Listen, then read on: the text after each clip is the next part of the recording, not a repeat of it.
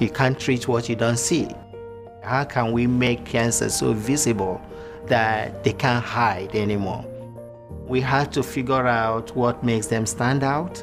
Although not visible to the naked eyes, we've made major discoveries in identifying a small molecule that can latch onto cancer selectively, emit light in the near infrared, a window the eyes cannot see normally, that allows you to see all types of cancer. It doesn't matter if it's breast, lung, prostate, it latches onto them selectively.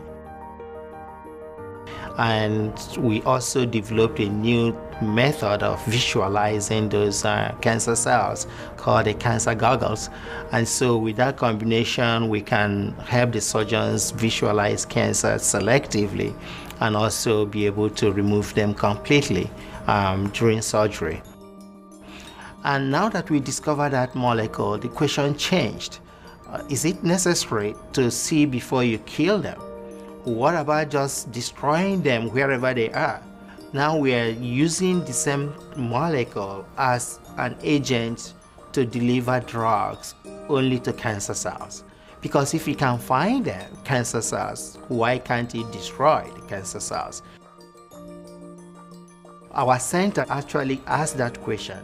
Can we prevent cancer relapse? Can we treat cancer cells that are everywhere in the body, metastasize to different parts of the body, and then be able to eradicate them selectively without harming the healthy tissue?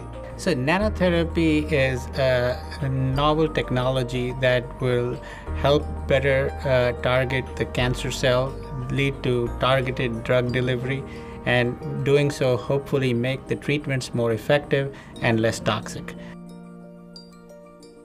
We are developing different ways and synergistic approach to treat multiple myeloma. So this allows people to have maintained the quality of life that they've always had before cancer. There are 6 nanotherapy institutes that have been established in the country, and this is the only one that is dedicated to multiple myeloma.